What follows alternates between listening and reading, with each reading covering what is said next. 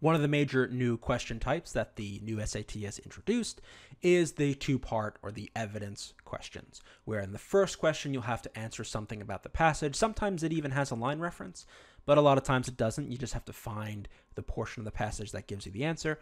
And then the follow-up question, the one that follows immediately after, it looks like this, and it says, which choice provides the best evidence for the answer to the previous question? And then you've got some lines that you have to look and see which one best supports your answer to the previous problem. So the best way to do these questions, as you've seen me do them in the passage 1, in the test 1, is do the previous question on its own. Search through the text. Hopefully you find it as you read for other questions, but if you don't, you just have to read through the passage as you work through the questions. And see if you can find the answer yourself in the passage, right? You answer that question, in this case, number 13, and then hopefully the lines that you found that gave you the answer to 13 will be the exact same lines that are in one of these choices, and then that's great because you found the answer to the question.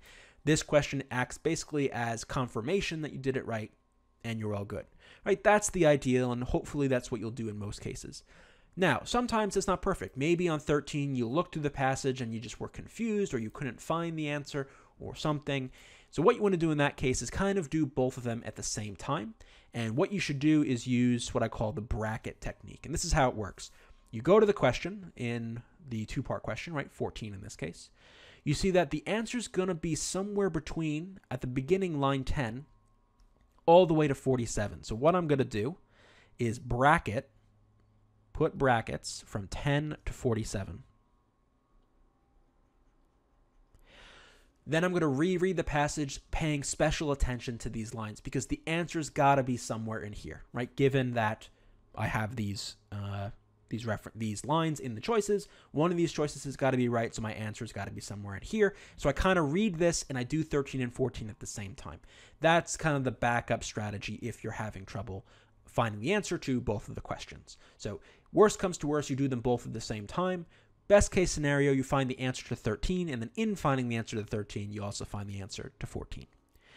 What I do not recommend is simply reading the cited lines in the part 2 question to help you find the answer to the first part. So what you don't want to do, at least when you're trying to find the answer in the first place, is say, okay, lines 10 to 13, let me underline those. Let me read those out of context and see if it helps me answer 13. Oh, no, it didn't. Okay, let me go to 22 to 23. Let me read these and see if it makes sense. Because the problem with this, two things. Number one, you're reading out of context. You're just reading these lines, and you're not reading the entire paragraph around it to get a sense of where these lines fit in the argument, the context, things like that. The second issue is you're much more likely to fall into traps if you do it this way. Because they're going to have, if this is question 13, A, B, C, D, let's say, I forgot what the answer to this one was. We did this one in the passage videos we just looked at. Let's say the answer to this was B, and B went with C or something like that. They're also going to have one or two of these choices here, these trap choices in 13, link up with the lines in 14, right? So maybe A and D go together, but that's wrong. And then maybe, I don't know, D and B link together, but that's wrong, let's just say.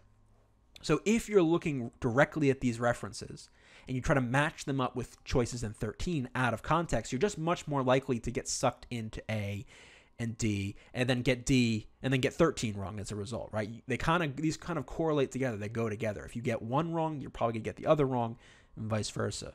So what you want to do instead is use one of these two strategies. You don't really want to go and read the choices out of context.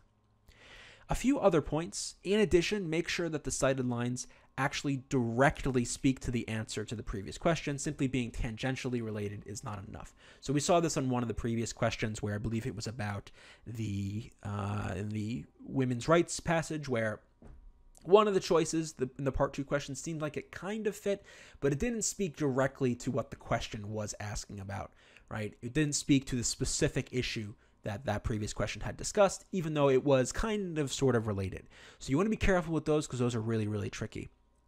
In addition, you want to make sure that that cited line isn't part of a bigger argument that you might say, oh, well, those lines don't really fit, but those lines are part of a paragraph which makes the point that I made in the previous question. So maybe I'll pick C for that reason. No, because you need the answer to be in the cited lines. Again, not around the cited lines. We talked about this in the trap choices. Always check all 4 choices to verify your answer. So once you've picked, let's say in this question, B as the answer, you can then go to A, C, and D, find those lines, and just double check, even out of context is okay, just double check that there's no chance that they could work. If you see, oh wait, maybe D can work, then you need to go back and do a little bit more reading to double check. But you do want to check all 4 choices just as a way to avoid running into issues. And this is true of any reading question, really. You always want to check all 4 choices. Finally, practice makes perfect. Practice makes perfect. I will admit that since this test is super new, I myself am still getting my head around the way these 2-part questions link with the previous question. In other words, what standards of evidence